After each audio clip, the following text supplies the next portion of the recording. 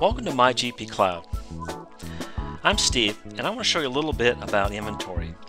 We'll be looking at units of measure, setting up inventory sites, item class setup, and items. Let's take a look at the inventory control system in Dynamics GP. The inventory control system allows you to track inventoried items and also store non-inventoried items. The first thing I want to do is set up three items. I'm going to set up a unit of measure schedule, I'm going to set up a site, and I'm going to set up a class ID. Let's take a look at that. To set up a unit of measure schedule, I can go to Microsoft Dynamics GP here, go to Tools, Setup, Inventory, and Unit of Measure Schedule. Now I've got several set up. Let's take a look at this one here. This screen allows me to define a unit of measure schedule.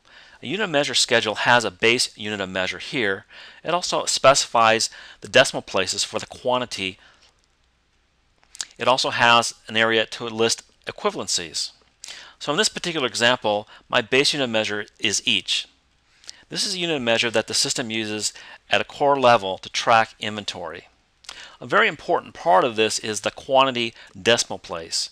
I can have from 0 to 5 in my unit of measure schedule. When I apply this unit of measure schedule to a particular item, that item will have the same quantity decimal places. This is very important. I can also list equivalencies here. The first one is the identity equivalence. I've got 1 each equals 1 each. Then I can also add to that, for example, I've got case equals 10 eaches. You can set up as many unit of measure schedules as you wish to. This can really easily simplify the way that you purchase items, the way that you report on items, and the way that you sell items. Next, let's take a look at the site ID. To access that, I'm going to go to Cards, Inventory, and Site. I've got several set up, but let's take a look at the warehouse site. Site ID is basically just an identifier of a location in your organization. This can be a physical location or it could be a logical location. And really all it does is it sets up a site ID. This is the area that I'm going to track inventory. I can make transactions to this site, make transactions from this site. The site will store the actual cost or the standard cost of that particular item. When you do an inventory evaluation, it'll do it on a site by item basis. So just set up at least one site here, and you can use this within your purchase order system and your sales system.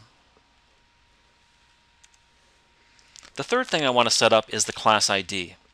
Now I think it's important to do this, so I'm going to go to Tools, Setup, Inventory, and Item Classes.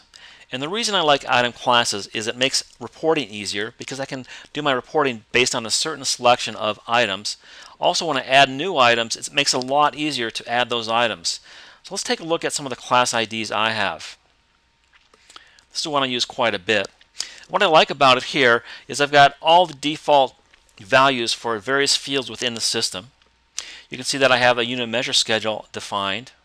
And one thing that you want to do is make sure that you've got the maintain history. These four options are marked as they are here.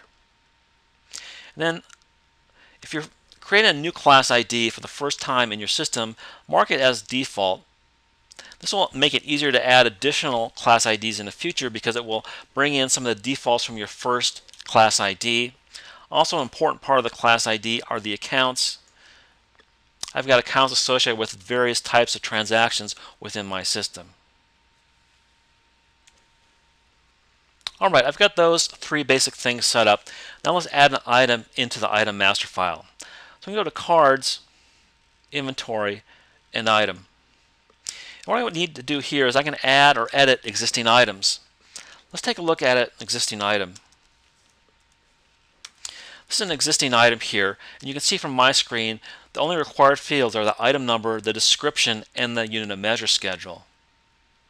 This unit of measure schedule is set up for an each. It's got 0 decimal quantities, and you can see that that's reflected on the item level as well. Here I can add information about this particular item. There's different types of items. You can see those listed here. The sales inventory is the basic stock keeping unit. These three at the bottom are merely miscellaneous charges. They won't actually track quantities. And then there's also an information button. If I click on this here, this brings up additional information you can add to your system about a particular item. Let's go to the options screen here. And here I've got additional information about this particular item. Specifically, in the system, I've got 6 user-defined fields that I can use to add additional information about a particular item. In my system, I have 3 of those defined. I have 3 additional ones I could use if I wanted to. Next, let's take a look at the price list. The price list can be accessed through the item master file here. If I go to the Go To button, go to the price list, it'll bring up this list here. And you can see there's different pricing methods available to me in the inventory system. A currency amount is just a flat dollar amount, and you can see the other options available here. For this particular item, I'm using the markup on the current cost. This is merely going to mark up that item based on the current cost in the system, and you can see the price list resulting here. Now in this particular price list, I'm using multiple price levels. Price levels can be assigned to a particular customer or a group of customers. It just allows you to segment your pricing based on a customer or a group of customers. It's a user-defined value. You can easily add to your price list. You can see I've got 2 here.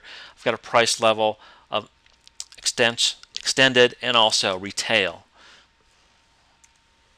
I can also include multi-currency pricing in my price list if I need to do that. So this is a quick look at the inventory control system. You want to make sure that you set up at least 1 unit of measure schedule, a site ID, and a class ID. This will make it a lot easier to add new items in.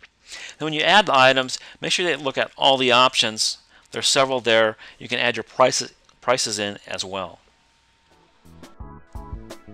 In the next video, we'll be looking at purchase orders. And for more information, please follow us on Twitter at twitter.com/myGPcloud.